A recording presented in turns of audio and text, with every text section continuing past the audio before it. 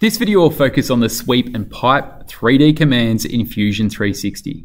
Provided on the screen at the moment is an example of a sweep command.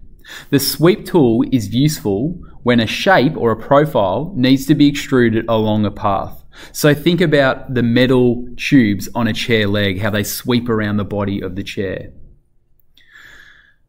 As the command states, when we go to create and sweep, sweeps a sketch profile or planar face along a selected path. It is best to begin with the path sketch, and I suggest going through and drawing the ground plane from the origin or the axis line. So what we can see on the right here is I've highlighted the sketches. So if I turn off body 2, we can see that this sweep has been created via this profile, and then it's swept along that path. And that's what we've simply done there. We're going to quickly open up this tab here and create a similar design to it. So what we first of all want to go through and do is create our sketch of, well actually I've gone through and created the path just to make things a little bit quicker. And I'll talk about some nuances with the path shortly. That is best starting upon the origin or along the axis line. So the red line or the green line. And also be beginning probably with the ground plane, I tend to find is easier. Now we want to go through and create that profile, so the shape at the front of it. Any shape can be swept. This is the function that makes it more powerful than the pipe command. So what we're going to do now is go create sketch and now be creating on this front face. Because the profile and the path cannot be drawn upon the same axis or the same view angle. They need to be perpendicular or right angle to each other. So here we're going to be selecting this front face, so then we can essentially stick it on the front of that path. I'm just going to create a circle. That will do, and now we can finish sketch. We now have our path and we have our profile that is going to sweep along. So now we're just going to go create and then sweep. What it states here is we can change the type and we can change it to guides and rails, but I'll focus on guides and rails in another video. So single path is going to be best. The profile is that profile or shape at the front, and the path is a path that we've gone through and created. Now notice we've got a few additional things that we can go through and alter. So the distance is 1, so 100%. So if you want it 50%, put in 0.5. You can also be selecting and dragging it backwards. We'll go back to 100% as we follow it around. The other selection, if I deselect this, I can deselect certain areas that it gets to.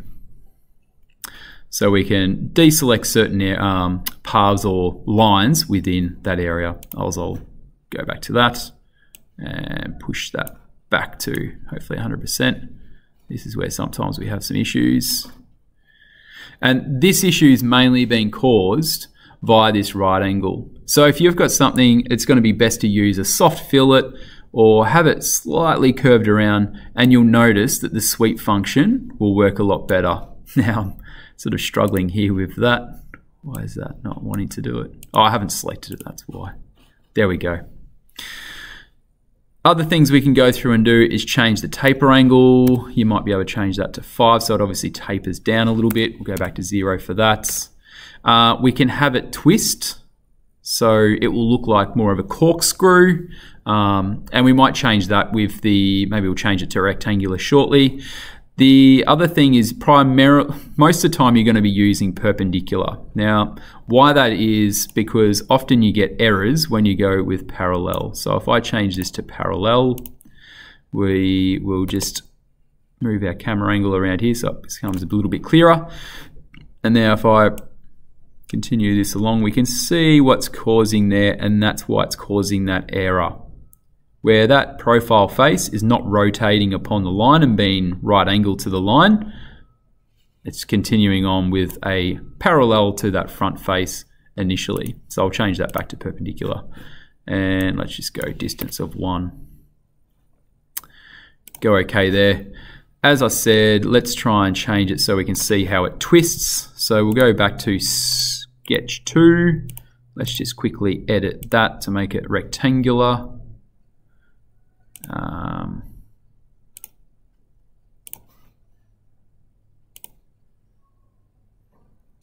A little bit larger than what it is. So now when we change our sweep, edit feature, profiles, let's delete that. Select this is our profile, and now we'll be able to put a twist angle onto it. So let's go 60 degrees. Now, once again, it's throwing up an error, and it's probably to do with this curve or this right angle here. So let's see where it's having that effect. Here we go. So once it gets around there, it starts getting a bit distorted. So that's an example of when we're applying a twist to it. Now let's quickly look at the pipe command.